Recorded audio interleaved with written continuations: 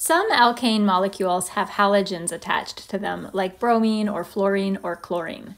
When we name alkanes with halogens attached, we basically follow the exact same rules that we would use for naming alkanes with branches. In this video, I'm going to show you how to name alkanes with halogens. I've got 3 examples to use.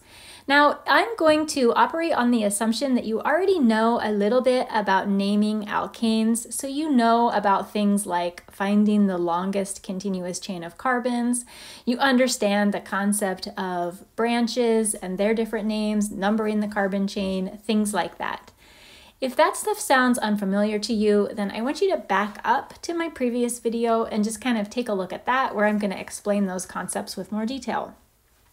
Before we get started on naming these 3 alkanes, let's talk first about the names of the halogens when they are attached to our carbon chain as a substituent.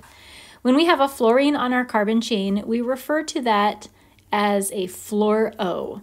When we have a chlorine, we call it a chloro. Bromine is a bromo, and iodine is an iodo. So that's all pretty easy to remember. For our very first example, we're just going to follow the same rules that we use for naming a branched alkane. So first we have to find the longest continuous chain of carbon atoms. And then we want to number that carbon chain starting at the end closest to our halogen, 1, 2, 3, 4, 5, from left to right, because the bromine is on the left-hand side. Then, just like any other alkane, we're going to give a name to our substituent, including its location. This is a bromo, and it is on carbon number 2.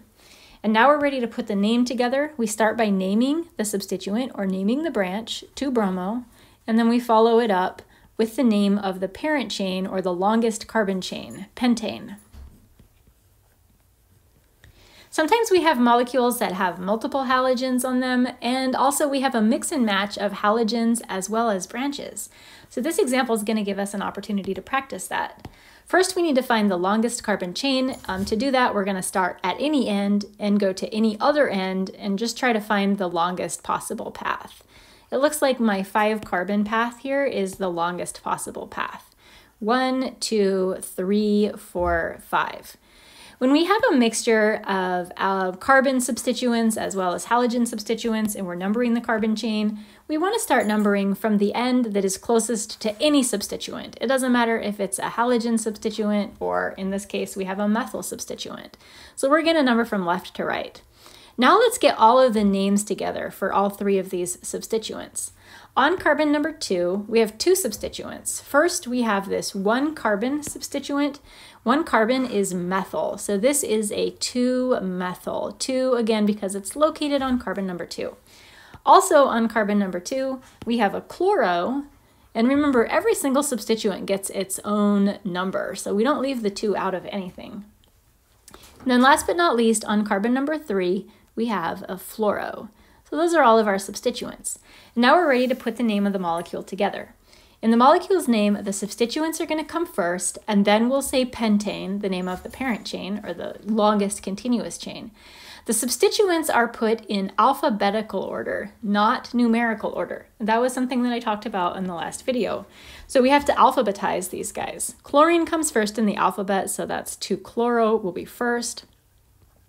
And then after chlorine is the F for fluorine. So 2-chloro gets followed by 3-fluoro. And then last but not least, the 2-methyl. And it does seem kind of funny, I think, because most of us have the instinct of putting things together in numerical order, not in alphabetical order, but those are the rules and we can't change them. So at the end of this, we're just going to fit in the name of the parent chain, pentane, and here's a super long molecule name. Here's our very last example. First thing we want to do is find the longest continuous chain of carbons. We've got 3 possibilities for the ending of this longest continuous chain. We just want to find the path from one end to the other. 1, 2, 3, 4, 5, 6. 1, 2, 3, 4, 5, 6, 7. 1, 2, 3, 4, 5, 6. So it looks like our longest path is 7 carbons like this. 1, 2, 3, 4, 5, 6, 7. Now this is something I want to talk about as a pretty common mistake that students make.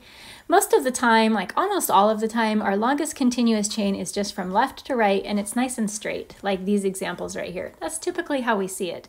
But we do need to keep an open mind and consider the possibility that our longest chain is not just going to be from left to right, that it might curl itself around and go upwards, or it could have even been this way, if the chain was longer in this direction. So we always have to have a really open mind when we're looking for that longest chain. So now we need to number our chain, and we need to start at the end that's closest to our substituents. We have 2 substituents on this molecule, and it actually looks like they're dead in the middle. If we start from the left-hand side, 1, 2, 3, 4, they would be located on carbon number 4. If we start from the top, they're also going to be on carbon number 4.